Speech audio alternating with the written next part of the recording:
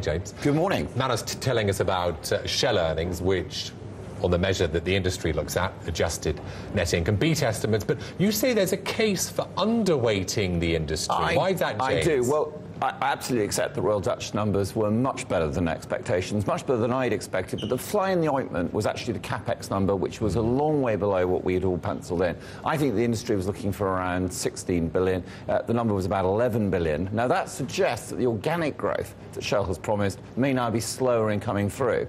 And the real issue is that oil companies writ large, the international oil majors, have relatively low free cash flows. And I think free cash flow is where the market will now increasingly focus, because liquidity is still tight. We need free cash flow to drive future investment and pay dividends. Meanwhile, you say, overweight the mining industry. What's behind that? Absolutely, because the long-term growth dynamics of the mining industry remain absolutely intact, and they are delivering high free cash flow yields. And after all, if one looks at the AstraZeneca numbers, there it is a story of how much can they grow in the emerging markets. And actually, if you look at the detail of the Astra numbers, Manus was quite right in saying they were bang in line with consensus. But actually, sales to emerging markets were only up 14, consensus looking for about plus 17. I see more to go there also. And talking of drugs, James, Sanofi Aventis, it's all about Genzyme. 69's on the table. It seems like Genzyme wants 89. I mean, is there a middle ground? Will the middle ground win the day? I don't think. I think there's going to be a big standoff for an extended period, and I think the drug sector will go through a significant re-rating. I mean, you talk about the valuation of AstraZeneca, 8 times earnings, dividend yield in excess of 5%.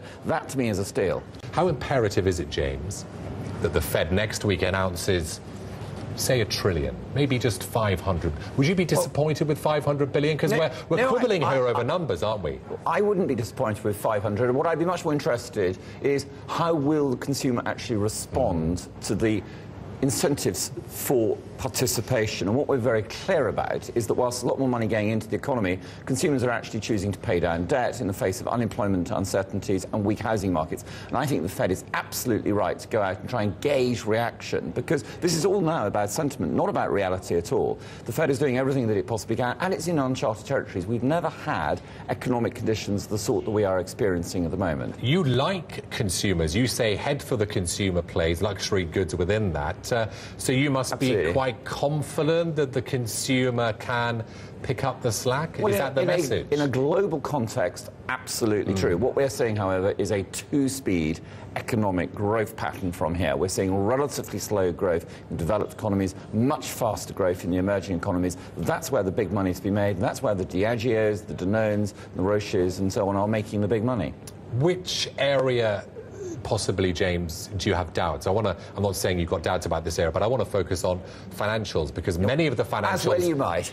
Many of the financials have disappointed. Credit Suisse, UBS, look at the investment bank, and Banco Santander today didn't miss. You know, there were some very interesting challenges for Santander relating to capital adequacy, bad debt. We know that the Spanish economy has been having difficulty. What is very clear is Santander's long-term strategy is to diversify away from Spain. They've made that abundantly clear in everything they have done and everything they have said. The real issue for Santander, I think, relates to the future dividend. And what is very clear is Santander actually intends, in effect, to have veiled rights issues through its dividend policy. I think that's not such good news for people who had held Santander to get the dividend, because if you now take the dividend in cash, your position in the company will be diluted. James, thanks a lot. James Bevan there from CCLA. Now,